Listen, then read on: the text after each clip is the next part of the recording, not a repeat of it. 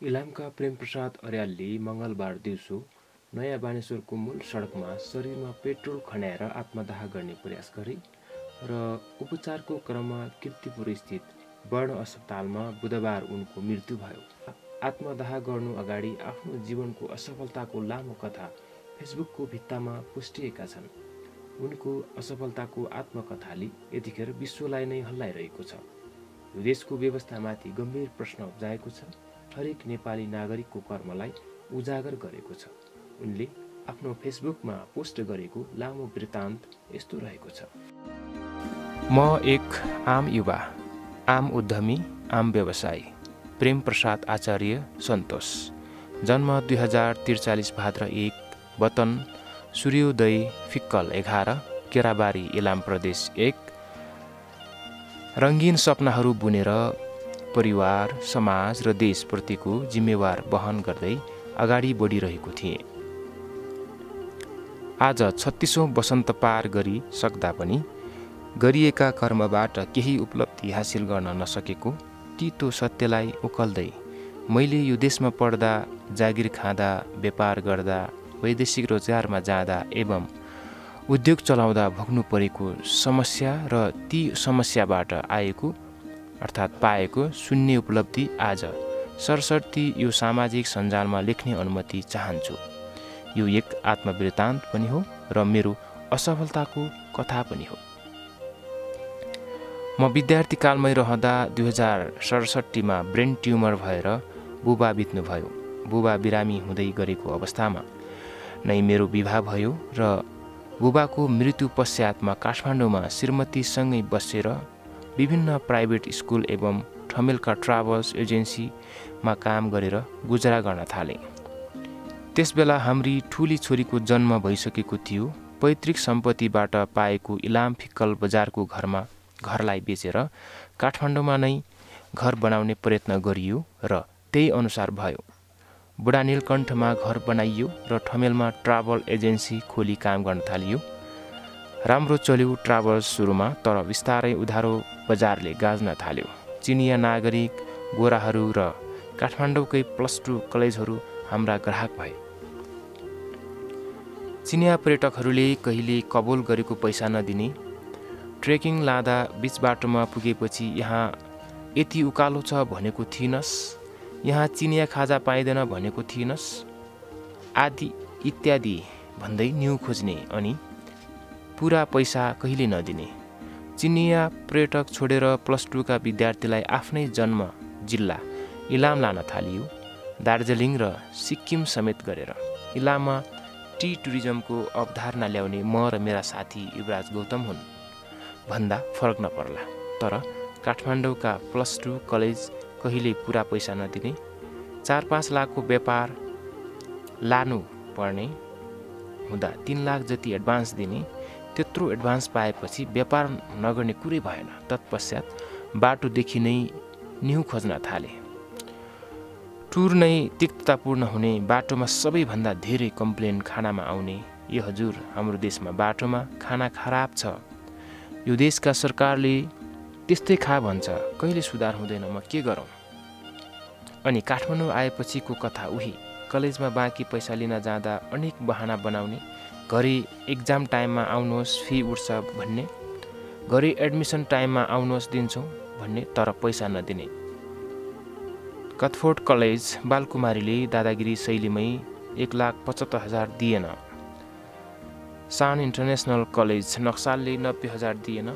यी त मुष्ट हुन्, खुद्रा खुद्री कति दिएनन्। ठमेलमा अफिस भाडा तिर्नु परिहाल्यो, कर्मचारीलाई तलब दिनु परिहाल्यो, अनि सुरु भयो ऋणको सिलसिला। यो देश उधारो बजारले सबैभन्दा धेरै बिग्रिएको रहेछ। त्यहीबाट थाहा भयो बजारमा जताततै लुटेरा मात्र रहेछन्। ट्राभल चलाउने क्रममा 1-2 जना गोराहरूलाई पोखरा, घान्द्रुक, काठमाडौँ भ्याली, नगरकोट आदि गन्तव्यमा लानुपर्ने हुँदा महँगो पर्ने भएकोले आफ्नै गाडी किनौँ भन्ने लागेर सुजुकी इर्टिगा गाडी लिने जमर्को गरियो। एनआइसी एसिया ब्याङ्कले फाइनेन्स दिने भयो। 6 लाख डाउन पेमेन्ट गरेर अरू किस्ता तिर्ने गरी गाडी निकालियो। डाउन पेमेन्ट मध्ये 4 लाख जम्मा गरियो। 2 लाख सोरुमले भनेको समयमा दिन सकिएन र 2 महिना समय मागे, दिएन अनि गाडी फिर्ता लग्यो। सुजुकी सोरुम थापाथलीले मेरो 4 लाख खायो, फिर्ता दिएन। यहाँ नहुनेलाई केही गर्न खोज्नेलाई नै लुट्दा रहेछन्। हुँदा हुँदा ट्राभल्सबाट यति घाटा हुन थाल्यो कि थाम्नै सकिएन। गोरा आउनै छाडे, चिनिया पर्यटक पैसै नदिने, +2 कलेजहरू पनि पैसै नदिने, भारतीय पर्यटकहरू खर्च गर्ने नै नगर्ने, फाइदै नहुने। ट्राभल्स बेचेर विदेश जाने जमर्को गरियो। त्यस बेलासम्म काठमाडौँको घर जग्गा सम्पत्ति सबै सकियो र उल्टो ऋण लाग्यो। विदेश जाने भनी जमर्को गर्दा झन्डै 1 वर्ष लाग्यो र त्यो समय पनि ऋणमै परिवार चलाइयो। जसो तसो बाहिर गयो। कतार अफिस असिस्टेन्टमा अन्तर्वार्ता पास गरेर गएको आफ्नै दक्षताले 6 महिनामै सेल्स एन्ड मार्केटिङ म्यानेजर भइयो। 5,000 कतारी रियाल तलब थियो। खाने बस्ने गाडी इन्टरनेट सबै कम्पनीले दिने, के चाहियो अरू।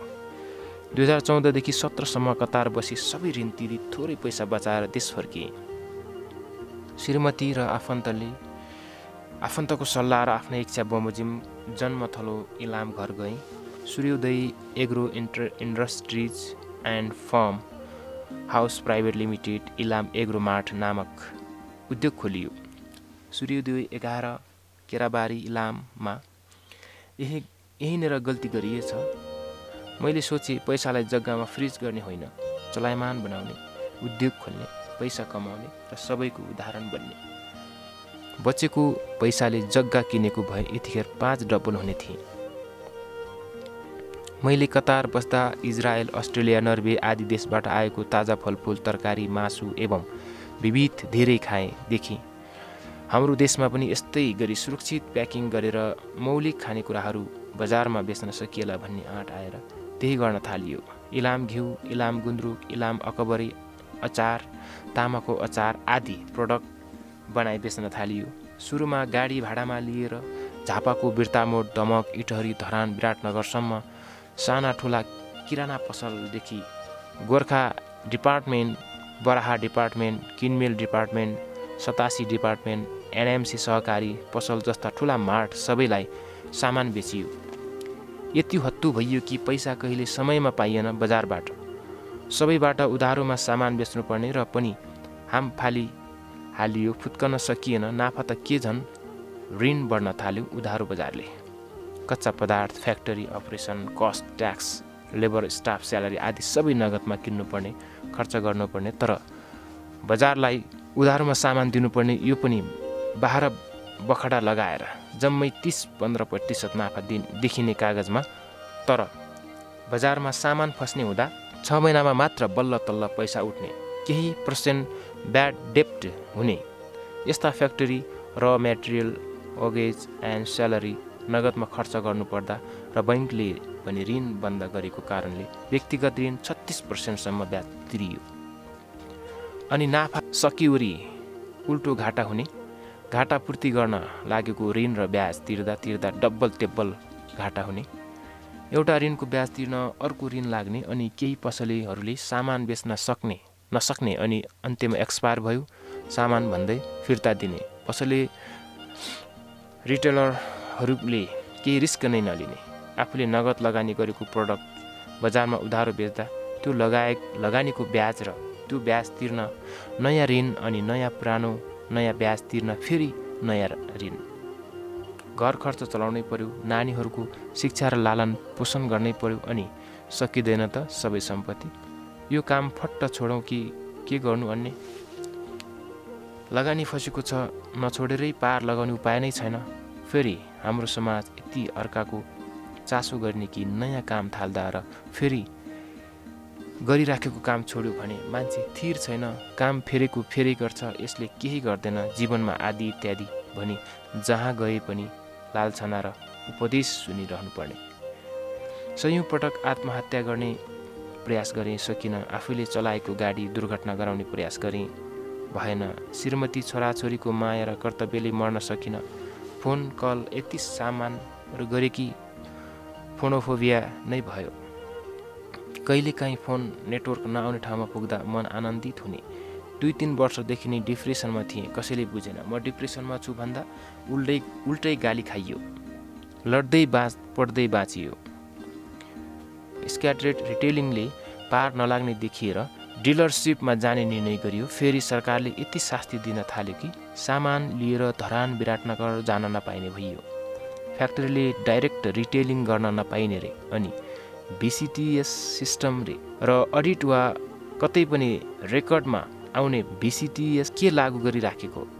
बाटोमा प्रहरीलाई घुस उठाउने मेलोमा भिसिटिएस छैन भने 50,000 सम्म तिरेको छु प्रहरीलाई। इलामको सब्जी काठमाडौँ बेच्न लिएर आउँदा भिसिटिएस अनि बाटोमा चेकिङमा बसेका प्रहरीलाई सब्जी बाँड्दै आउनुपर्ने, नदिए आफै गाडीमा चढेर झिक्ने। कति लुट्छौ हो, जताततै लुट्ने मात्र। भाडाका गाडीले पनि लुट्ने, प्रहरीले पनि लुट्ने, सरकारले पनि करको नाममा लुट्ने, बजारमा रिटेलरले पनि लुट्ने। अनि जग्गा जमिन बेचेर नबेचेर के गर्नु त? कृषिजन्य वस्तुको कारोबार गरेको हुनाले प्रदेश 1 सरकार कृषि तथा भूमि व्यवस्था मन्त्रालयले खुलाउने अनुदान कार्यक्रम 4 पटक अनुदान पाऊ भनी निवेदन दिइयो। सर्टलिस्टमा परिन्थ्यो नै। अनुगमन गर्न आउँदा तपाईँको सोच राम्रो रहेछ, काम पनि राम्रो रहेछ, यस्तो मौलिक वस्तुको बजारीकरण गरिरहनु भएको रहेछ, पक्का पाउनुहुन्छ अनुदान भन्ने। अनि रिजल्ट आउने बेला कहिले मेरो कम्पनीको नाम नहुने। म इलाम सूर्योदय नगरपालिका 11 वासी, मेरो फ्याक्ट्री पनि त्यही। मेरा वडाका तत्कालीन वडा अध्यक्ष टेकबहादुर राईज्यूको साङपाङ डेरीले 3 लाख र 10 लाख गरी 2 वर्ष लगातार अनुदान खाए र तेस्रो वर्ष उनकै साङपाङ बङ्गुर फार्मले 25 लाख अनुदान खायो। मेरै आँखा अगाडि इलामकै मैनालीजीको साङ्ला टी स्टेटले इन्फ्रास्ट्रक्चर डिपार्टमेन्ट अर्ग्यानिक प्रमाणीकरण र गाडी गरी एकै वर्ष एकै उद्योग एकै सरकारबाट 20-25 लाख अनुदान खायो। हामी चिल्लै। अनि बल्ल थाहा भयो अनुदान लिनलाई कि जनप्रतिनिधि कि पार्टीको झोले कि त अनुदान दिने कर्मचारीलाई अथवा निकायका कर्मचारीलाई घुस दिने रहेछन्। सच्चा कर्मनिष्ठ भएर नहुने रहेछ। डिलर र ठुला मार्टमा सामान लिनुपर्दा वार्षिक कारोबार 50 लाख नाग्ने अनि उनीहरूले पनि भ्याट बिल नै खोज्ने भएकाले भ्याटमा जानुपर्ने बाध्यता भयो र गइयो। अनि सुरु भयो अर्को दशा। फेरि हाम्रो देशको कर प्रणाली साह्रै अप्ठ्यारो। व्यापार घाटामा छ, घाटा देखाउँ बैंकले लोन नदिने, नाफा देखाउँदा प्राली कम्पनीले वार्षिक नाफाको 25% कर लिनुपर्ने, खर्च देखाउन आफूले श्रीमतीले तलब खाएको देखाउँदा 1% टिडिएस तिर्नुपर्ने। फेरि वार्षिक 4,50,000 नागेमा करको दर बढ्ने। महिनै पछि 10 लाख कारोबार भएमा 13% भ्याट अर्थात् 1,30,000 महिनाकै सरकारलाई बुझाउनु पर्ने। यो विलम्ब भएमा 25% ब्याज तिर्नुपर्ने। वर्षमा एक पटक कम्पनी रेजिस्ट्रारमा, घरेलुमा, नगरपालिकामा कम्पनी रिन्यू शुल्क बुझाउनु पर्ने, तेह्रो कर अनि वार्षिक अडिट शुल्क आदि। कसरी थाम्छ एउटा गाउँमा रहेको कम्पनीले यी सबै शुल्क र भार? रसियामा उद्योग व्यापार गरी अरबपति भएका डाक्टर उपेन्द्र महतो एवं डाक्टर समता प्रसादले नेपालमा चलाउनु भएको नेपाल ग्रामोद्योग भन्ने कम्पनीलाई प्रकृति ब्रान्डमा घिउ बनाएर दिए। सुरुमा राम्रो पेमेन्ट गरे, एडभान्स पनि दिए। हुँदै गएपछि पैसा नदिने, मेरो सिको गरेर आफै घिउ बनाउने अनि बिगार्ने, अनि तपाईँको घिउ एक्सपायर भयो भन्दै फिर्ता लैजाऊ भन्ने। बेच्नै सक्दैनौ भने 9 महिनासम्म तिम्रो गोदाममा राख्न एउटा निम्न स्तरको उद्यमीलाई लुट्न किन कम्पनी खोलेको नेपाल आएर? नेपाल ग्रामोद्योगलाई म चुनौती दिन्छु, मेरो जति पैसा खाएको छौ तुरुन्त फिर्ता गर, अनि तिम्रो फेलरले भएको गुड्स एक्सपायर र ड्यामेजको तिमी नै रिस्क लिऊ। अर्को चुनौती मलाई सामाना फिर्ता गरी भन्दै डेबिट नोट काट्दै बस्छ तिम्रो एकाउन्ट डिपार्टमेन्ट। पुष्टि गर मैले सामान रिसिभ गरेको, तिम्रो कम्पनीको छाप वा मेरो सही देखाऊ तिम्रो रिटर्न बिलमा। सामान तिमीहरूको गोदाममै एक्सपायर भयो भने वा बजारबाट फिर्ता आयो भने डेबिट नोट काटिहाल्ने, अनि मैले पाउने पैसाबाट त्यसको भ्यालु घटाउने। तिमीहरू सब लुटेर हौ। आफ्नो फ्याक्ट्री कहीँ पनि छैन बजारमा। प्रकृति ब्रान्डमा जति पनि खाद्य वस्तु बेचिरहेका छौ ती सबै अर्कैले बनाइदिएका हुन्। म जस्तै साना कम्पनीबाट लुटेका हौ। मार्जिन पनि तिमीहरूले नै भनेको हुनुपर्ने, एमआरपी पनि तिमीहरूले नै तोक्नुपर्ने यो कहाँको न्याय हो?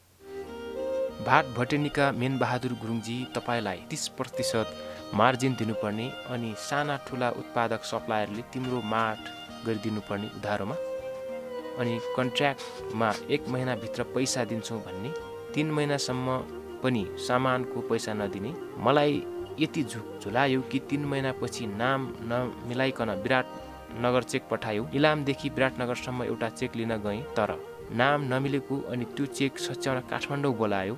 1 हप्ता पर्खाएर बल्ल चेक सच्यायो।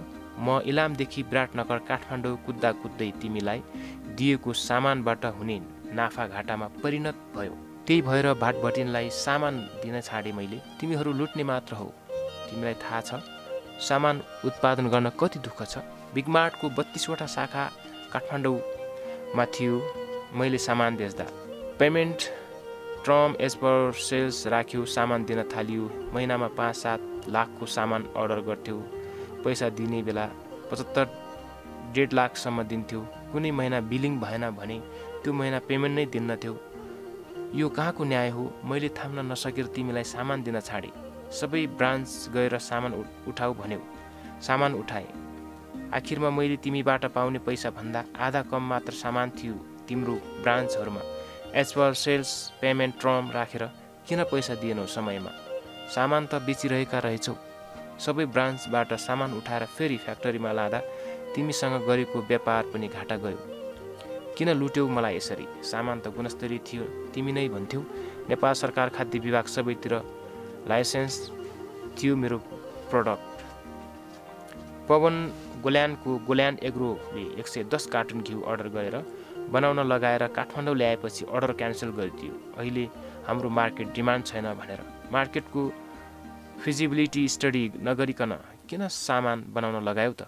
तिमीलाई लाज लाग्दैन? तिमीले मलाई अर्को पनि कुरा भन्यौ कि तिम्रो माथिल्लो कर्मचारीले अन्त्यमा सामान लिने मानेन रे।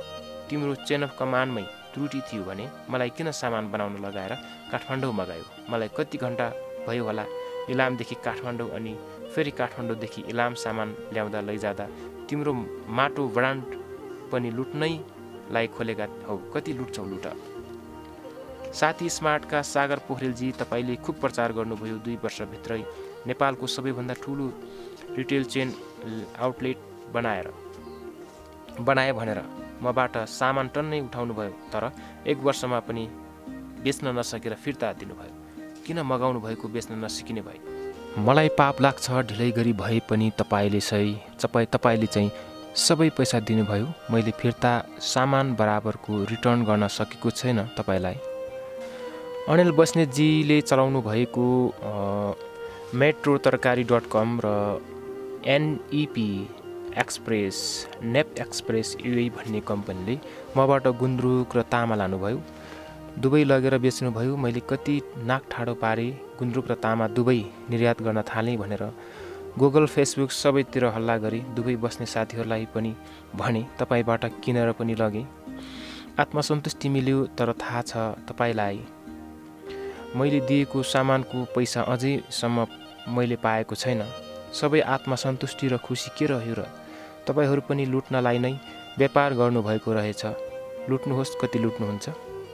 डाबर नेपाल प्राइभेट लिमिटेड, तपाईँहरू पनि लुट्नलाई नै कम्पनी खोल्नु भएको रहेछ। तपाईँको फ्याक्ट्री 12मा मैले घिउ सप्लाई गरेँ, तर तपाईँका प्रोक्युरमेन्टका स्टाफले खुलेआम कमिसन मागे। शङ्कर पन्तले र इमिडिएट क्यास आफ्टर डेलिभरी भनेर LPO दिनुभयो र 3 महिनापछि अपुरो नगद भुक्तानी गर्नुभयो। मैले अझै बाँकी पैसा पाएको छैन। त्यही कमिसन हत्याउनलाई राखेका होलाउ। लुटिराख, कति सक्छौ। इलामका डेरी व्यवसायीहरूलाई नियमन नगर्ने सरकार 2 महिनामा प्रति केजी 150 नौनीको दाम बढाउँछन्। हामीले कसरी थाम्ने? 2079-30 अगाडिसम्म नौनीको दाम 600 देखि 625 थियो इलाममा, तर 2069को दशकसम्म आइपुग्दा 700 देखि 750 पुर्याए। अलि नौनी बेच्छु भनेर एडभान्स लिएको ठाउँमा पनि पठाउन सकिएन। त्यतै बदनाम भइयो। इलाम, पाँचथर, झापाका कुनै पनि डेरीमा पैसा दिन बाँकी छैन। तपाईहरूसँग किसान प्रत्यक्ष जोडिने हुनाले बरु आफू मरे तर तपाईहरूलाई बचाए। तर एउटा आग्रह छ इलाममा डेरी सञ्चालकहरूलाई, कानुनी मापदण्ड पुरा गर्नुहोस्। तपाईहरू खानेकुरा बनाइराख्नु भएको छ, सुँगुर कुखुरा डेरी एकै ठाउँ नराख्नुहोस्। हाइजेनिक मेन्टेन गर्नुहोस्। खाद्य विभागबाट अनुज्ञापत्र लिनुहोस्। स्वास्थ्यकर घिउ छुर्पी बनाउनुहोस्। खाद्य विभागसँग हार्दिक अपिल गर्दछु अनुगमन गरियोस्। इलामका डेरीहरू त्यहाँ खाद्य वस्तु उत्पादन गर्दा पालना गर्नुपर्ने न्यूनतम मापदण्ड पनि पालना भएको छैन। एउटा गाउँमा बसेर उद्योग चलाएर पाटबटेनी नेपाल, ग्रामोद्योग, ग्यालोन एग्रो, डाबर नेपाल, बिगमार्ट, साथीमार्ट जस्ता देशकै नाम चलेका औद्योगिक व्यापारिक घरानालाई तथा मार्टहरूलाई आफ्नो कस्टमर बनाई सामान बेचियो। प्रदेश 1 लगायत काठमाडौँ अन्य मार्ट र ठुला पसल प्रायलाई सामान बेचियो। बिर्तामोड, दुहबी, हेटौडा, चितवन, नवलप्रासी आदि ठाउँमा डाबर, पतञ्जली, युनिलिभर आदि ठुला कम्पनी सामान बेची डिलरहरूलाई आफ्नो पनि डिलर बनाइयो। त्यहाँभन्दा कुन लेभल हो मार्केटिङ गर्नु? र पनि यो देशमा पैसा कमाइएन, मर्ने गरी घाटा खाइयो। प्रमुख कारण उधारो बजार र ठुला रिटेलरहरूको हेपाह प्रवृत्ति नै हो। मलाई लाग्छ मेरो जिन्दगीले नै मलाई अब नबाँच मर भनेको हो। भाग्य कर्मले बन्छ भन्ने होइन, भाग्यमा लेखेको छैन भने जति कर्म गरे पनि फल नमिल्ने रहेछ। परिवार, घर, समाज, आफन्त मलाई नै गाली वर्षाउँछन्। हात तान्दिनुहोस् भन्दा खुट्टा तान्छन्। ओह्रालो लागेको मृगलाई बाचोले पनि खेद्दछ भन्थे हो रहेछ। कोरोना समयमा इलामकै कन्याम इन नाम होटेल पनि चलाएँ लिजमा लिएर। राम्रो चल्यो, केही कमाइयो पनि। तर त्यसमा ओनर झापाकै टिका ओडारीजीले कमाएको देख्न सकेनन् र करार अवधि अगाडि नै होटेल नै बिक्री भयो भन्ने बहाना बनाएर छोडाए। नेपालमा बिमा कम्पनीहरू कति लुटा, उद्यमी व्यापारी देख्नै नहुने। सन Nepal light insurance company Birtamod Jhapa शाखाका रुद्र निरौला, विकास श्रेष्ठ, राम प्रसाद घिमिरे, प्रकाश पौडेलले जीवन बिमा गरौँ भने म कहाँ धाइरहेँ। मैले पैसा छैन गर्दिन भन्दा उनीहरूले आफ्नै लगानी गरेर मेरो 1 करोडको बिमा गरिदिए र पैसा किस्ता गरेर 4-5 लाख असुलेरै छाडे। मेरी श्रीमतीको पनि त्यस्तै गरेका छन्।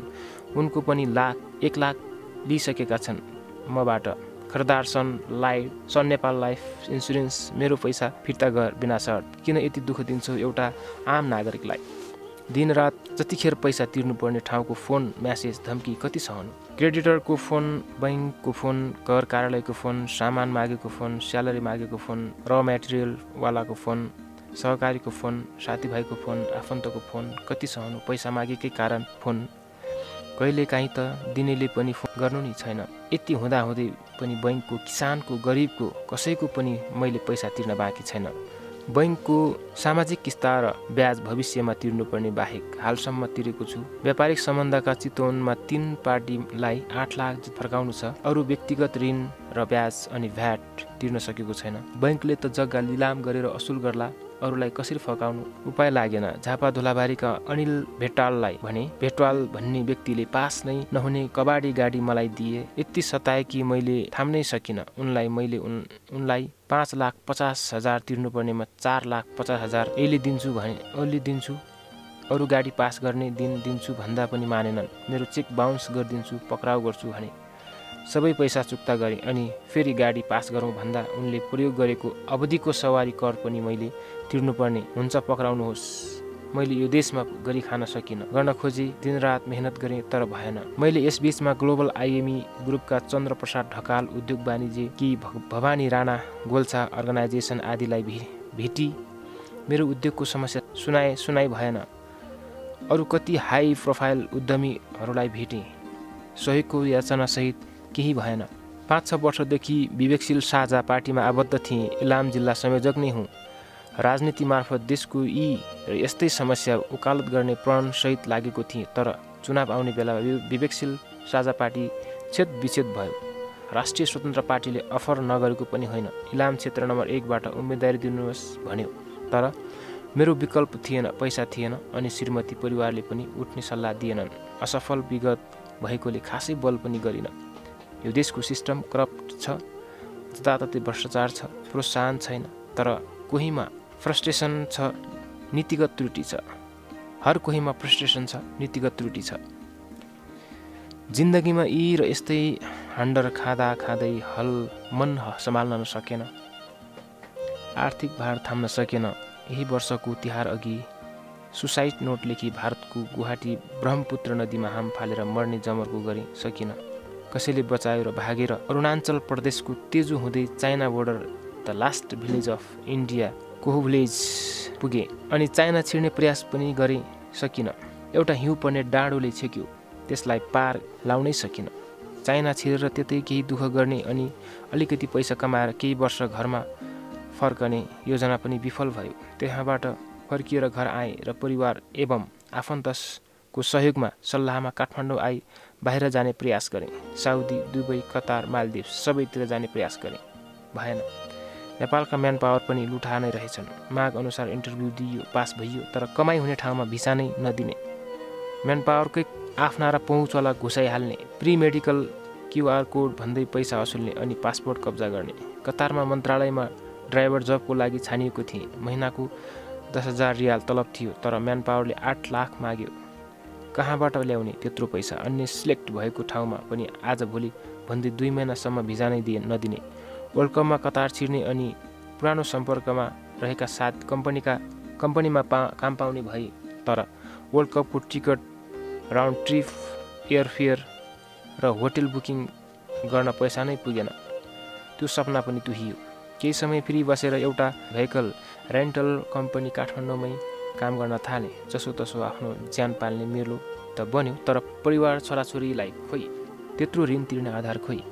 60 लाख ऋण छ। श्रीमतीलाई घरमा जतिखेर टचर छ, हुँदा श्रीमतीले पनि आत्महत्या गर्ने प्रयास गर्न थालिन्। मलाई त्यही आशयको मेसेज लेख्न थालिन्। उनी पनि डिप्रेसन भइसकिन्। श्रीमती र मको पहिला सुसाइड गर्ने भन्ने साइलेन्ट प्रतिस्पर्धा चलिरहेकै अवस्थामा मैले यो चोला बिसाउने निर्णय गरेँ। मलाई बचाउने प्रयास कसैले नगर्नुहोला। बाँची गए भने फेरि मर्ने नै छु। प्रहरीले पक्राउ गर्यो भने जेलमा नै आत्महत्या गर्नेछु। म क्रान्ति गर्दैछु। म जस्तै केही गर्छु भन्नेलाई यो देशको सरकारले सहयोग गरोस्, वातावरण बनाओस्। बाँच्ने सबै उपाय लाउँदा पनि केही भएन। आशा सबै मरिसकेको हुनाले मर्ने नै बाचा गरेँ। मलाई माफ गर्नुहोला। कोही मनकारी सहृदयी जनहरू हुनुहुन्छ भने मेरो ऋण तिर्न मेरी श्रीमतीलाई सहयोग गरिदिनुहोला। उनले पनि मेरै बाटो समाउन बेर छैन। हाम्रा 2 छोरीहरू टुहुर हुनेछन्। नानुका अधिकारी, saving account 297010001814, global IME bank, new Baneshwar branch. Contact 9849383133। मेरी नानुका, तिमीले सहयोग पाउनेछौ, विचलित नहुनु। मलाई माफ गरिदेऊ। मैले प्रगति गर्ने धेरै अस्त्र लाउँदा पनि सकिनँ। छोरीहरूको अभिभार तिम्रो काँधमा छ। बुझ्ने भएपछि तिमी उनीहरूलाई सम्झाउनु। तिमीहरूको पापुले यो देशमा सफलता हासिल गर्न सक्नु भएन। जताततै हन्डर र ठक्कर खानुभयो, जताततै लुटिनु भयो। यो देश गरी खानेलाई होइन, लुटी खानेलाई मात्र रहेछ।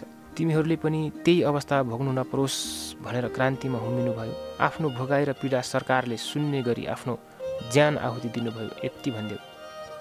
म धेरै आशावादी, धेरै नै सकारात्मक सोच राख्ने र अति महत्त्वाकांक्षी व्यक्ति थिएँ। देखिएकै सपनाहरू पुरा गर्न तर्फ लागिन्छ। सपना नै नदेख्ने हो भने त्यो पाउने वा पुरा हुने सम्भावना नै हुँदैन। त्यसैले सपना देखियो, महत्त्वाकांक्षा राखियो, त्यसलाई पुरा गर्न हर दुःख कष्ट भोगियो, मेहनत गरियो। म सेल्स एन्ड मार्केटिङमा पोक्त थिएँ नै। Leadership skill, motivational skill, business skill आदि प्राप्त गर्न तालिम र अनुभव सबै थियो। English language, computer skill, modern business techniques, legal formalities and environment of business सबै ज्ञान हासिल गरेको थियो। तर आफ्नो कार्य सम्पादन गर्न सवारी चालकको रूपमा पनि दक्ष थिएँ। मोटिभेसन स्पिकर डाक्टर विवेक बिन्द्र, शिव खेदा, विनोद चौधरी, रत्न टाटा, अमिताभ बच्चन, ओशो, स्वामी विवेकानन्द, चाणक्य नीति, गीता, वेद आदि सबैलाई सुन्थे, अध्ययन गर्थे, केही आइडिया र प्रयोग लिन्थे, प्रेरणा लिन्थे। र पनि यो देशमा सफल हुन सकिएन। उदाहरणी उद्योगी व्यवसायी बन्न सकिएन। पैसा कमाउन सकिएन। सपना र महत्त्वाकांक्षा पुरा गर्न सकिएन। धेरै युवाहरूलाई विदेश नजाऊ, देशमै केही गर भनी प्रोत्साहित गरे। गाउँ फर्कौँ महाअभियान नै चलाए, तर अन्त्यमा किन यो देशमा काम गर्न छाडेर विदेश नै ताक्न युवाहरू भन्ने पाठ नै आफ्नै व्यवसाय असफलताबाट सिके, यो देशको भ्रष्ट नीतिबाट सिके, दलालहरूले चलाएको देशको अर्थतन्त्रबाट सिके, मोनोपोली मार्केटबाट सिके, नेपोटिजम फेभरेटिजम आदिबाट सिके। तर यहाँसम्म आइपुग्दा आफ्नो सबै सके, उठ्नै नसक्ने गरी लडेँ। मैले जसलाई यो देशमै केही गर विदेश नजाऊ भन्छु, म त्यो आग्रह फिर्ता लिन चाहन्छु। मलाई माफ गर्नुहोस्, मलाई माफ गर्नुहोला। यो देशमा केही गर्न नसकिने रहेछ। यो देश भ्रष्ट रहेछ। पाइला पाइलामा अन्याय र विभेद रहेछ। सपनाकै कुरा गर्दा पतञ्जलि नेपालका सहुजी युवक युवराजजीले इलाममै पतञ्जलि घिउको फ्याक्ट्री खोल्ने, तपाईँ घिउमा नै काम गरिरहनु भएको रहेछ। सँगै काम गरौँ भनेर कति ठुलो सपना देखाउनु भयो। उत्साहित भई सफलताको कल्पना गरेँ, तर अन्त्यमा त्यो सपना नै रह्यो। एउटा प्रगतिशील युवालाई झुटो आश्वासन नदिनुहोला कृपया। उनको इच्छा शक्ति स्खलित हुन्छ। स्विस एम्बेसीले सञ्चालन गरेको सहज नेपालले पटक पटक उसको अन्तर्क्रियामा बोलाएर सहयोगको आश्वासन देखायो, तर उही आश्वासन मात्र, आते जाते खर्च मात्र गराउनु भयो। उल्टै लुट्नु भयो। कतिवटा सङ्घ संस्था मेरो फ्याक्ट्री हेर्न आउनु भयो, तारिफ गरेर जानुभयो, समस्या सोध्नुभयो, सहयोगको आश्वासन दिनुभयो, तर फर्किएर कहिले आउनु भएन। तपाईँहरूको जागिरलाई चाहिने डाटा लिन, शोध भर्ना गर्न फगत फोन मात्र गर्नुभयो, सपना देखाइरहनु भयो। सरकारी अनुदान खुलाउने फार्म भर्न दुनियाँ कागजपत्र झन्झट, यातायात र कुदाई खर्च फजुल गराइदिने गर्नुभयो, तर केही दिनु भएन। तपाईँलाई घोष दिने वा जनप्रतिनिधि, सांसद, मन्त्रीका आसीपासीलाई मात्र अनुदान बाँड्नुभयो। राजनीतिक मार्फत सदन सरकारमा गएर यी र यस्तै देश दुखेको ठाउँमा महलम लगाउँछु भन्ने सपना देख्ने। राजनीतिमा पनि लागे, तर रविन्द्र मिश्र, सूर्यराज आचार्य, ममाराम खनाल, केशव दाहाल, मिलन पाण्डे, महेन्द्र थापा, भीम प्रसाद अधिकारी, निर्देश सिलवाल, समीक्षा बास्कोटा, प्रकाश चन्द्र परियार, ती तपाईँहरूलाई मेरो आत्माले छोड्ने छैन। किन यो देशको एउटा महत्त्वाकांक्षी युवाको भावनासँग खेलबाड गर्नुभयो? तपाईँहरू एकीकृत हुनै नसक्ने, पार्टी चलाउनै नसक्ने भए किन यो देशमा म जस्ता युवाहरूलाई राजनीतिमा लगाउनु भयो? किन समय र पैसा बर्बाद गरिदिनु भयो? यो देशमा सपना बाँड्ने, आश्वासन बाँड्ने अनि त्यसैलाई आफ्नो गरी खाने साधन बनाउनेको जमात ठुलो रहेछ। मेरा परिवार, आफन्त, साथीभाइ, इष्टमित्र, गाउँलेजनहरू, मलाई माफ गर्नुहोला। घर तथा पैतृक सम्पत्तिमा मेरो हक खोसिएको छ। अहिले समस्यामा छु, ऋणमा छु। दिलाइदिनुहोस् भन्दा हजुरहरूले सुन्नु भएन। कानुनी रूपमा म पैतृक सम्पत्तिको हकवाला रहिन, किनभने म 7 कक्षामा पढ्दाखेरि नाबालक अवस्थामै बुबाको धेरै जग्गा जमिन भएकाले हदबन्दी जोगाउन मलाई छुट्टै परिवार कायम गरेर अंश भरपाई गराई थोरै जग्गा अंश पास गरिदिनु भएको थियो। हाम्रो देशको कानुन अनुसार 2 पटक पैतृक सम्पत्तिमा अंश पाइँदैन, हक लाग्दैन। मैले धेरैलाई आफन्तलाई म समस्यामा छु, कानुनी रूपमा तल परेको छु, समाधान पनि छ, सहयोग गरिदिनुहोस्, म बाँच्न चाहन्छु भनी याचना गरेँ। सहयोग गर्नु भएन। के मैले सामाजिक उत्तरदायित्व वहन गरेको थिइनँ? विवाह कार्य, व्रतबन्धन, साञ्चे, भजन, कीर्तन आदिमा शारीरिक आर्थिक उपस्थिति जनाइएको थिइनँ? गाउँ विकासका कार्यक्रममा आर्थिक लागत साझेदारीमा योगदान गरेको थिइनँ? टोल विकासमा सामाजिक छलफल र न्यायका कानुनी अडचन फुकाउनेमा महिला हिंसा हुँदा न्याय दिलाउने कार्य आदिमा मेरो योगदान थिएन? समाज तपाईँ भनिदिनुहोस्, के मैले नातिको रूपमा, छोराको रूपमा, श्रीमान र बाबुको रूपमा परिवार र सामाजिक उत्तरदायित्व वहन गरेको थिइनँ? सबथोक गर्दा पनि म आफैले न्याय पाइनँ, म नै मरेँ। अहिले रक्सी खाएर लडेको देख्नुभयो मलाई। केही कुकृत्य गरेँ मैले? कि यो देशमा उद्योग व्यापार गर्नु, केही उदाहरणीय काम गर्न खोज्नु, आफ्नै गाउँ फर्किएर सामाजिक दायित्व निर्वाह गर्न खोज्नु अपराध हो? अब कहिल्यै यहाँहरूलाई याचना गर्ने छैन। म जाँदैछु, मलाई माफ गर्नुहोला। मेरो पैतृक सम्पत्ति अझै छ। दाजुको पनि टन्नै जग्गा जमिन घर छ, आमाको पनि छ, हजुरबुवाको पनि छ, दिदीको पनि छ। सबै पैतृक सम्पत्ति हो। म सकिए, उद्योग व्यापार घाटामा गयो, केही बेचेर मेरो ऋण तिरिदिनुहोस्, सम्पत्ति भोलि पनि कमाइएला भने कति बिन्ती गरे, सुन्नु भएन। आमा, हजुरबुवा, दाजु, भाउजू, एकपटक सोच्नुहोस्। इराक, अफगानिस्तान, सिरिया, श्रीलङ्का आदिका नागरिकहरूलाई हेर्नुहोस्। धन सम्पत्ति, जग्गा जमिन भविष्य होइन, मानिसको जिन्दगी भविष्य हो। जिन्दगी रहे त्यो सम्पत्ति फेरि कमाउन सकिन्छ। जिन्दगी नै नरहे केही राजनीतिक उथुलपुथुल, महामारी, प्राकृतिक विपद आदि आएमा चुट्कीको भरमा सबै सम्पत्ति मूल्यहीन हुनेछ। तपाईँलाई मेरो जिन्दगीभन्दा त्यही सम्पत्ति प्यारो लाग्यो।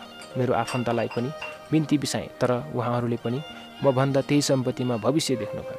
त्यही जग्गा जमिन नै भविष्य हो त भविष्य होइनस् भन्नुभयो। दिदी र भान्जीलाई तिमीहरूको डिभोर्स पश्चात मैले कति सहयोग गरेँ, हेक्का होला। मैले बाँच्ने धेरै प्रयत्न गरेँ, परिवारसँग भिख मागेँ, कति अनुनय विनय गरेँ, कसैले सुनेनन्। मेरी श्रीमती नानुका तिमी कति पनि विचलित नहुनु। हाम्रा परिवारले हाम्रो चित्कार सुनेनन्, तर अवश्य कोही त छ होला यो दुनियाँमा तिमीलाई सहारा दिने र यो समस्याबाट मुक्ति गराउने। मेरा आफन्त मलाई सुन्ने छाडे, मेरा साथीभाइ सबै टाढा भए, सबै आमा दाजुभाइले पनि मलाई सुन्न छाडे। मेरा पीडा बिसाउने सबै ठाउँ रहेनन् अब। मनभरि गहरौँ भारी बोकेर कति दिन बाँच्ने, कहाँ बिसाउने? त्यो भारी त्यत्रो आर्थिक भार सल्टाउने केही उपाय छैन मेरो अगाडि। 20 लाख जतिले तत्कालको गाँठो फुक्नेवाला थियो, त्यति जुटाउन गरेको प्रयास पनि सबै विफल भए। आफ्नो उठ्नुपर्ने रकम उठाउन कति रोइ कराई गरे, वास्ता गरिदिएनन् सरकारवालाहरूले। नयाँ काम गरौँ, लगानी गरौँ, पुरानो व्यवसायलाई नै थामौँ, उपाय छैन। हर तहरले अगाडि बढ्ने विकल्प लगाइयो, सबै विफल भए। के गरौँ, कसो गरौँ, केही विकल्प नै रहेन। सिद्धार्थ बैङ्कको ऋण नवीकरण गर्ने र ब्याज तिर्न पैसा छैन। माछापुच्छ्रे बैङ्कको मासिक किस्ता तिर्ने पैसा छैन। सरकारलाई भ्याटको पैसा तिरो बजारमै छ, पैसा उठाउनै सकिँदैन। राजस्व कार्यालय ताकेता गरेको गरै छ। सबै व्यक्तिगत संस्थागत खाता रोकुवा गरिदिनु, कालो सूचीमा राखिदिन्छु भन्छ। ओरिजिन भ्याट म्यानुफ्याक्चरिङ कम्पनीले तिर्नुपर्ने भएकाले भ्याट रिटर्न पनि हुँदैन। म राजस्व कार्यालयलाई बिन्ती गर्छु, व्यावसायिक बक्यौतालाई व्यक्तिगत नबनाइदिनुहोला। सहज हुँदा कर तिरेकै थिएँ, व्यापार घाटा हुँदा सकिन। फेरि कच्चा पदार्थवालाले प्यानमा सामान दिन्छन्, घर खर्च चलाउने पैसा छैन। छोरीहरूको लालन पोषण र शिक्षामा खर्च गर्ने पैसा छैन। कोही बिरामी परियो भने उपचार गर्ने पैसा छैन। व्यक्तिगत ऋण र ब्याज तिर्ने पैसा छैन। व्यावसायिक कारोबारको रिटर्न गर्ने पैसा छैन। सरकार तिमी सुनिदेऊ मलाई। मेरो दोष फगत यही मातृभूमिमा केही गर्न खोज्नु मात्र रह्यो। जतिसँग कारोबार गरियो सबैले लुटे, जिन्दगीको अन्तिम समयसम्म लुटिए। गत हप्ता दाङबाट काठमाडौँको नाइट बसमा टिकट काटेर हिँडेँ। केही वर आएपछि थाहा भयो मैले लिएको सिट अरू 2 जनालाई पनि बेचेको रहेछ। महिलाहरू उभिने भए, मनले मानेन, छोडिदिए। सिट जताततै लुट्छन् हौ सरकार। कसले सुन्ने मलाई? सरकार तिमी सुनिदेऊ। बाँच्ने रहर हुँदाहुँदै बाँच्न सकिन। केही नयाँ गर्ने र उदाहरणीय बन्ने हुटहुटी हुँदाहुँदै बन्न सकिन। यो स्टेटमेन्ट लेखिसकेपछि पनि 2-4 जनासँग सेयर गरे, बाँच्न चाहे। सहयोगको आश्वासन पाएँ, तर फगत आश्वासन मात्र रह्यो। कसलाई सेयर गरे गर्वमै रहोस्। उहाँहरूले सार्वजनिक गर्नुभयो भने उहाँहरूकै कुरा। सबै उपाय लगाइसकेपछि केही नभएपछि यो निर्णय लिएको हुँ। रोएँ, धेरै रोएँ। एकान्तमा आँसु रित्तिए, आशा रित्तिए, सम्बन्ध रित्तिए। सबैभन्दा ठुलो पैसा रित्तियो, धन रित्तियो र सहित अब मलामी पनि रित्तिए। मेरो लास उठाउने कोही पनि हुँदैनन् होला, किनकि म कङ्गाल भएँ। धन सबै सकियो। छोरीहरूसँग रमाउने चाहना सकियो। उनीहरूलाई असल नागरिक बनाउने चाहना थियो। श्रीमतीलाई सदा अङ्गालोमा राख्ने चाहना थियो। सबै चाहनामै सीमित भयो। कहाँ जानु, कसलाई भन्नु? अगाडि केही देखिन। मर्नु सिवाय मलाई माफ गर्नुहोला। मेरो सालो भाइ मनोज, भतिजा छोराहरू कृष्ण किरण कपडाको व्यापार गर्छन् इटहरी र बिर्तामोडमा। उनीहरू पनि बारम्बार भन्ने गर्छन् बजारमा पैसा फस्छ, 2-4 करोड रिटेल पसलमै बाँकी उठाउनु छ भन्छन्। तिमीहरूको पैसाले ती रिटेल पसल खोलिदिनु पर्ने। जो कोही उद्यमी व्यापार त्यसै भन्छन्। मेरा साडु दाजु ठेकेदार हुनुहुन्छ। विद्युतीय सबस्टेसन निर्माण र लाइन विस्तारको ठेक्का लिनुहुन्छ। उहाँ पनि भन्ने गर्नुहुन्छ, ठेक्का त पाइन्छ, तर वर्षौँ आफ्नो पैसाले निर्माण धान्नुपर्छ। यो सरकार तिम्रो विकासको काम पनि जनताले उधारोमा गरिदिनु पर्ने। किन पैसा दिँदैनौ समयमा? किन आवाज उठाउँदैन कोहीबाट? कसैले न कसै इनिसियल गरौँ न। यो देशको उधारो बजारको जाली चिर्नै पर्छ। सरकारले त्यत्तिकै सुन्दैन। तिमी सुन सरकार, मेरो बलिरहेको शरीर हेर। तिमी त महसुस गर, केही त महसुस गर सरकार। यी र यस्तै जनजीविकाका मुद्दा उठाउन जनताको जीवन सरल र सहज बनाऊ। मेरो देश जहाँ गरिब भनिएका जनताको पैसाबाट निक्षेपबाट पैसाकै व्यापार गरेर बैंकहरू एकै वर्षमा 10 अर्ब कमाउँछन्। मेरो देश जहाँ सरकारी मुफ्तको औषधि नष्ट गरेर निजी मेडिकलमा महँगो औषधि जनतालाई किनाउँछन्। मेरो देश जहाँ सरकारी शिक्षक कर्मचारीहरू आफैले पढेको देशको नियमन गरेको विद्यालयमा विश्वास नलागेर निजी विद्यालयमा छोराछोरी पढाउँछन्। मेरो देश जहाँ जनता जिउन चाहिने आधारभूत वस्तुहरूमा सरकारको पहुँच नै छैन। व्यापारी र बिचौलियाहरूको लुटतन्त्र छ, उनीहरूकै रजगत छ। मेरो देश जहाँ ठुलालाई चैन र सानालाई मात्र ऐन छ। मेरो देश जताततै दुखेको छ। मेरो देश गाउँ गाउँमा रहेको छ, हरेक किसानको घरमा रहेको छ, महत्त्वाकांक्षी युवाको मनमा रहेको छ, गरिबको दिलमा रहेको छ, बिरामीको दिमागमा रहेको छ। मेरो देश पिल्सिएको छ। केही गर सरकार, केही गर। प्रचण्ड, तिमीले 17,000 मार्ने गरी जनयुद्ध गर्यौ, देशमा गणतन्त्र, संघीयता र धर्मनिरपेक्षता ल्यायौ। संविधान सभा मार्फत देशमा नयाँ संविधान जारी गर्यौ, तर म जस्ता केही गर्छु भन्ने युवालाई देशमा केही गर्नै नसक्ने बनायो। तिमीलाई थाहा छ, यदि Europe, America, Canada, Australia, Japan जस्ता देशहरूले सजिलै नेपालीलाई भिसा दिने भए यो देशमा कोही रहने छैनन्। तिम्रो देश खाली हुनेछ अनि रित्तो देशमा प्रधानमन्त्री बन्नु र ती 17,000 शहीदलाई शासन गरेर बस्नु। तिमीलाई थाहा छ सरकार, अहिले उद्योगी व्यवसायहरू बैंकबाट 8 देखि 9% लिएको ऋणको ब्याज बढेर 12 देखि 15% तिरिरहेका छन्। अनि अर्को कुरा, त्यही बढेको 12 देखि 15% बैंक ब्याज तिर्न 24 देखि 36% व्यक्तिगत ऋण लिएर तिरिरहेका छन्। बैंकले छोड्दैन, सुन्दैन। अनि कहाँ पुग्यो देशको उद्योग व्यापार? अनि अर्को लुप्त सत्य, सानो व्यवसाय गर्न देशका कुनै पनि सहरमा खाली सटरको लाखौँ डिपोजिट लिन्छन्। घरधनीहरू बिना ब्याज व्यवसायको पैसा डिपोजिट राख्छन्, तर घर बहाल कर पनि तिर्दैनन्। व्यवसाय कसरी बाँच्छ? त्यस्तै अवस्था रहिरहने हो भने हाम्रो देश कंगाल हुँदैछ। कोही त आवाज उठाउनुहोस्। देशमा जताततै आर्थिक मन्दीको हावा चलेको छ। म कसरी अछुतो रहँला र त्यसबाट? यो सब उधारो बजार, अवैज्ञानिक कर नीति, पुँजी पलायन, शून्य प्राय विदेशी लगानी, पुँजी घर जग्गा र सेयर फ्रिज आदिले आएको समस्या हो। केही गर सरकार। जाँदा जाँदै नेपाल सरकारसँग निम्न मागहरू राख्दै यो पूरा होस् भन्ने अपिलसहित यो शरीरलाई अग्निकुण्डमा समाहित गर्दैछु। सबैमा अपिल, यो देश गरी खान लायक बनोस्, बस्न लायक बनोस्, मेहनत गरेको भलो होस्, मेहनत गर्नेको भलो होस्, सबैको फलोस् र अन्त्यमा मैले गरेको आग्रह सबै सामु पुगोस्, विश्वले पनि सुनोस्। मेरो क्रान्ति हो यो। मैले माथि उल्लेख गरेका कुनै पनि भोगाइहरू, कारोबारहरू, हन्डरहरू गलत रहेछन् भने त्यसलाई प्रमाणित गर्न म चुनौती दिन्छु। माथि उल्लेखित कुनै पनि समस्याहरू व्यक्तिगत होइनन्, सबैले भोग्दै आएका राष्ट्रिय समस्या हुन्। किन कोही बोल्नुहुन्न? मेरो आवाज सुनिदिनुहोस्। म आफैलाई मात्र मार्दैछु, अरूलाई नोक्सान पुर्याउने छैन। यो अपिल सरकारले महसुस गर्ने गरी सुनाउँदैछु। मेरो देश गर्व गर्न लायक बनोस्। विदेशका लाखौँ युवाहरूले यही देशमा केही गर्न सकुन् भन्दै निम्न मागहरू नेपाल सरकार सामु राख्दै यो शरीर सुन्दर देश नेपाल बनोस् भन्ने कामनासहित बलिदान दिँदैछु। अलविदा। राष्ट्रिय उत्पादनमा भ्याट शून्य गर, आयातित वस्तुमा बरु 20% लगाऊ। उपभोग्य वस्तुमा मूल्य वृद्धिको प्रमुख कारण भ्याट हो। बायर्स पे फर्स्ट जस्तो आकर्षक बजार क्रय विक्रय नीति लागू गर सरकार। उधारो बजारको अन्त्य गर। यहाँ निमुखा उत्पादन सप्लायर्सले भाट भट्टिनी बिग मार्ट, डाबर नेपाल जस्ता व्यापारिक डनहरूलाई पाल्नु परिरहेको छ।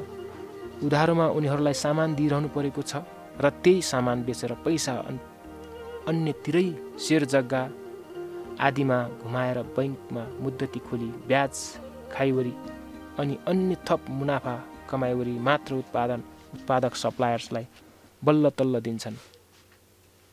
तबसम्म उत्पादक सप्लायर ऋणले ब्याजले अपरेटिङ क्यापिटल सर्टेजले मरिसकेका हुन्छन्। धनी पैसाले नै उक्लेको उक्लै गरिब थिचिएको थिचे। Higher the profit, lower the tax rate, कर नीति लागू गर। धेरै नाफा गर्दा करको दर घट्ने हुँदाले सबै उद्योगी व्यापारी धेरै नाफा गर्नेतर्फ लाग्नेछन्। ल्यान्ड लिजिङ प्रणाली लागू गर। जग्गा जमिन पुस्तौँसम्म हस्तान्तरण गरिने हुँदा नेपाली जनताहरू अल्छी भएका हुन्। एक जमिनको स्वामित्व एक व्यक्तिलाई 50 वर्षसम्मलाई मात्र दिऊ। ब्याङ्किङ मोर्गेज भ्यालुइज प्रणाली परिवर्तन गर। सहरका अनुत्पादक जग्गाले जति नै भ्यालुएसन गाउँको उत्पादक जग्गाले पनि पाओस्। सहरका 4 आना जग्गा बैङ्कमा राख्दा त्यो नबेची पैसा आउँदैन, तर गाउँका उत्पादनशील जग्गाले आम्दानी दिइरहन्छन्। फसल र उत्पादनले पैसा आइरहन्छ र बैङ्क ऋण तिर्ने आधार बढी हुन्छ। सबै बहालका घरलाई करको दायरामा लिए महिनाको 10,000 तलब खाने कर्मचारीले चाहिँ 1% TDS तिर्नुपर्ने, तर सहरका महिनाको लाखौँ घर बहाल उठाउने घरहरूले कर नतिर्दा हुने। तिमीलाई थाहा छ सरकार, घर बहाल तिरिहाले पनि भाडा बहाललाई तिराउँछन्। तिम्रो धेरै राजस्व घर बहालमा चुहावट भइरहेको छ। भाटभटिनी, big mart, Patanjali, Dabur Nepal, Unilever जस्ता ठुला औद्योगिक तथा व्यापारिक घरानाले नेपालको बजार कब्जा गरेका छन्। नियमन गर सरकार, उनीहरूले जसो भन्यो बजार त्यस्तै जान्छ।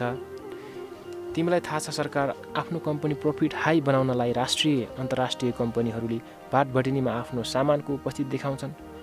उसलाई उच्च मार्जिन दिएर बरु घाटा नै सहेर, तर बाहिरी बजारमा त्यही सामान कम मार्जिनमा अझ भाटभटिनीलाई दिदाको घाटा पूर्ति गरिने गरी बेच्छन् र दैनिक उपभोग्य सामानको मूल्य वृद्धि भइरहेको छ। दर्ता नगरी खुलेका अनलाइन पसलहरू सब बन्द गर्दै सरकार कि वैधानिक दर्ता भई कर तिरेको हुनु पर्यो। वैदेशिक रोजगारमा अफिसियल भिजामा जान चाहनेलाई श्रम स्वीकृतिको लफडा नलगा सरकार। तिमीलाई थाहा छ खाडीमा महिनाको लाखौँ कमाउन सकिने भिजामा त्यहाँका कम्पनीहरूले डिमान्ड इम्बेसी एटेस्टेसनको लफडा गरिरहँदैनन्, जसले गर्दा पढी लेखेका स्किल युवाहरूलाई लाखौँ कमाउन सकिने खाडीको जागिरबाट वञ्चित भइरहेका छन्। सरकार, तिम्रो श्रम कागज नेपालको एयरपोर्टमा देखाउने एउटा खास्टो मात्र हो, अनि दलाल पोस्ने अफिसियल घुस त्यत्तिको श्रम डकुमेन्ट अनि पत्र पत्रिकामा आउने डिमान्ड फगत देखाउने मात्र हो। म्यान पावरहरूको राम्रो तलब र सुविधा भएको माग म्यान पावरलाई समर्थन गर्यो भने त्यो त देखाउनेलाई छापेको भन्छन्। सिधै थाहा छ सरकार तिमीलाई। अनुदान र सब्सिडी प्रणालीको सबै पुरानो फाइल निकाल सरकार। कति भ्रष्टाचार भएको रहेछ थाहा पाउँछस्। गर्नेलाई हर तरहको प्रोत्साहन अनुदान मिलोस्, कागजपत्रमा सीमित कम्पनीलाई मात्र होस्। यहाँ अनुदानका लागि प्रपोजल लेखिदिने, कागजपत्र दरिलो बनाइदिने, केही दिनलाई भाडामा अनुगमनका लागि फर्म देखाइदिनेको झुन्ड नै छ यो देशमा। बिचौलियाको अन्त्य गर सरकार। देशमा सबै पालिकाहरूलाई एउटै ठाउँमा भेट गराउने गरी पालिका बजार नामक अनलाइन नेसनल वेब सर्भरको विकास गर सरकार, जहाँ सम्बन्धित पालिकाको कृषि तथा औद्योगिक उत्पादनको वितरण हुनेछ मूल्यसहित। नेपालभित्र कुनै पालिकामा के उपलब्ध छ र कुन पालिकामा के चाहिएको छ, डिमान्ड एन्ड सप्लाई कमान्ड त्यहीँबाट हुने गरी व्यवस्था मिला सरकार। बिचौलिया सब चट हुनेछन्। यहाँ अलैँची भारत बेचेर कार्डमम डस्ट किनेर खान्छन्। नेपाली उपभोक्ता अदुवा बोरामा भारत बेचेर इम्पोर्टेड जिन्जर पेस्ट किनेर खान्छन्। इलामको orthodox green tea, black tea बोरामा इम्पोर्टेड लिप्टन चिया खान्छन्। यी सबै चिजहरू नेपाली ब्रान्डमै नेपाली बजारमा पाइयोस्, नेपाली ब्रान्डमै विश्वमा निर्यात होस्, विश्वले हाम्रा उत्पादन चिनुन्। गाजा खेतीले वैधानिकता पाओस्। गाजा र त्यसको बोटबाट बन्ने सामानको विश्व बजारमा धेरै माग छ। देश 2-4 वर्षमै समृद्ध हुनेछ। शिक्षा, स्वास्थ्य, सार्वजनिक यातायातमा निजीकरण दुरुत्साहित गर सरकार। यी राज्यले जनतालाई दिनुपर्ने आधारभूत सेवा हुन्। सबैको पहुँचमा सरकार र सहज तरिकाले यी वस्तु र सेवा उपलब्ध गरा सरकार। यो देशमा बिरामी परियो भने उपचार गर्ने पैसा नभएर मर्नुपर्छ सर्वसाधारण। सरकारी कर्मचारी, शिक्षक आदिलाई घर जागिर नभएका अनिवार्य आवास सुविधा उपलब्ध गरा सरकार। तिमीलाई थाहा छ एउटा सरकारी अधिकृतले सहरमा बसी बसी जागिर खाँदा आवास, बच्चाको शिक्षा, औषधि उपचार आदि गर्न महिनाको 40-50 हजार तलबले पुग्दैन अनि भ्रष्टाचार नगरेर के गरोस् त? सार्वजनिक खरिद ऐनमा व्यापक सुधार गर सरकार। जसले थोरै कबल गर्छ उसलाई ठेक्का होइन, जसले वैज्ञानिक र आधुनिक विकास अवधारणा अनुसार आफ्नै बजेटिङ गरेर ठेक्का प्रस्ताव गर्छ उसलाई विकास निर्माणको ठेक्का दिने गर सरकार। भ्रष्टाचार, जघन्य हत्या र बलात्कार आदिमा मृत्युदण्डसम्मको सजाय हुने व्यवस्था लागू गर सरकार। जातीय आरक्षणको अन्त्य गर। किसान र गरिबलाई परिचय पत्र मार्फत मात्र त्यस्ता आरक्षण प्रदान गर सरकार। भारतसँगको खुल्ला सिमाना अन्त्य गर सरकार। कमसेकम भारतीय नागरिक नेपाल आउँदा जहाँसुकैको बोर्डरबाट अन अराइभल भिजा निश्चित समयलाई दिने गर, तर त्यसको अभिलेख सधैँ अद्यावधि गर सरकार। आयात प्रतिस्थापन गरी सधैँ घरेलु उत्पादन र निर्यातलाई प्रोत्साहन गर सरकार। उत्पादन वृद्धिमुखी कार्यक्रम जाओस् देशमा। उत्पादनमूलक उद्योगले हर तरहको प्रोत्साहन पाओस् सरकार। बचत तथा ऋण सरकारी तथा माइक्रो फाइनेन्स बन्द गर।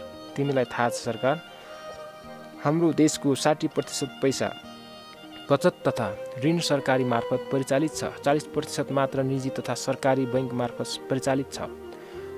सहकारीको अवधारणा कृषि सहकारी, उद्योग सहकारी आदिमा मात्र लागू गर। विकास खर्च जनताले राज्यलाई दिएको करबाट गर्ने हो। विकास साझेदारीको नाममा फेरि पूर्वाधार विकास हुने ठाउँको उपभोक्ताबाट 25% रकम उठाइने गरिएको छ। यो बन्द गर सरकार। कक्षा 6 देखि नै उद्यमशीलता इन्टरप्रेन्योरसिप विषयलाई विद्यालय शिक्षामा अनिवार्य गर सरकार। जीवनयापन गर्न पैसा कमाउन सिप र कला नै चाहिन्छ। सरकारी कर्मचारी, शिक्षक संस्थानका कर्मचारी, जनप्रतिनिधि, सांसद, मन्त्री, प्रधानमन्त्री सबैका छोराछोरी अनिवार्य सरकारी सामुदायिक स्कुल कलेजमा पढाउनु पर्ने नियम लागू गर सरकार। बैंक ऋणको ब्याज दर 7% भन्दा पहिले माथि नउठ्ने गरी सीमित गर सरकार। तिमीलाई थाहा छ देशको पैसा जति सबै ठुलो व्यापारीको हातमा छ र देशमा अधिकांश बैंकमा नि तिनै ठुला व्यापारीको लगानी छ। मुद्दतीमा धेरै ब्याज दिन तिनीहरूले नै रचेको बैंकको ब्याज दर वृद्धि हो। अहिले व्यवस्था परिवर्तन धेरै गर्यौँ, यो देशमा क्रान्ति गर्यौँ, जनयुद्ध लड्यौँ, जनआन्दोलन गर्यौँ, जनता मार्यौँ। अब जनताको अवस्था परिवर्तन गर। यी र यस्तै दैनिक जनजीविकाका मुद्दा, राज्य सञ्चालनका प्राविधिक विषयहरूमा केन्द्रित रहेर शासन गर सरकार। एउटा साधारण जनताले सहज तरिकाले उद्योग व्यापार गर्न सकोस्, जागिर खान सकोस्, खेती किसानी गर्न सकोस्, सुखको श्वास फेर्न सकोस्। देश बनाउनलाई हावा गफले मात्र हुँदैन। हेर्दा सानो झिनो मसिनो देखिने सूक्ष्म कुराहरू, तर जनताको जनजीविकामा ठुलो असर गर्ने मुद्दाहरूलाई ध्यान दे सरकार। हार्दिक अपिल। यदि कोही मेरो मागमा सहमत हुनुहुन्छ भने शान्तिपूर्ण एकाबद्धता जनाइदिनुहोला। आन्दोलन र हिंसा मेरो देशले धेरै सह्यो, त्यता नलाग्नुहोला। सरकारलाई झकझकाइरहनुहोला, सम्झाइदिइरहनुहोला। सुन्दर देशको कल्पना गर्दै मैले लिएको यो अभियान हो, यसलाई मर्न नदिनुहोला। मलाई राजनीतिमा लगाउने महानुभावहरूलाई आग्रह, मेरो अभियानलाई अगाडि बढाइदिनुहोला। सरकारलाई झकझकाइरहनुहोला। यो देश दुखेको ठाउँमा मलहम लगाइरहनुहोला। नेपाल सरकार देश चलाउने हुटहुटीमा सत्तामा पुग्नुभएका नयाँ पार्टी तथा नयाँ सांसद रवि लामिछाने, राजेन्द्र लिङदेन, ज्ञानेन्द्र शाही, शोभिता गौतम, गगन थापा, विश्वप्रकाश शर्मा, योगेश भट्टराई, तोसीमा कार्की लगायत तमाम नयाँ अनुहारहरूलाई बिन्ती। सरकार बनाउने मन्त्री हुने मात्र प्रतिस्पर्धा होइन, कसैले नदेखेको तर जनतालाई पिल्साएको मुद्दाहरू आँखा च्यातेर केलाउनुहोस्, समाधान गर्नुहोस्। यहाँहरू सबैलाई पुनः स्मरण गराउन चाहन्छु। निम्न मुद्दाहरू यहाँहरूको दिमागमा बसिरहोस्। बायर्स पे फर्स्ट, राष्ट्रिय उत्पादन भ्याट शून्य, land लिजिङ system, higher the profit, lower the tax rate, शिक्षित म्यानपावर वैदेशिक रोजगारमा जाँदा श्रम स्वीकृतिको झन्झट नगराइयोस्। श्रम कागज भन्दा दरिलो फरिजन कम्पनीले दिएको अफर लेटर र इम्प्लोइमेन्ट कन्ट्र्याक्ट उनीहरूसँग नै हुन्छ। देशका सबै पालिकाहरू र उत्पादनहरू समेटिएको पालिका बजार नामक नेसनल वेब सर्भरको विकास, बहालमा लाएका घरहरूलाई अनिवार्य कर, घर बहाल लिँदा घर धनीले लिने डिपोजिट मनी गैर कानुनी हो त्यसको अन्त्य, स्वास्थ्य शिक्षा र सार्वजनिक यातायात सहज र सरल,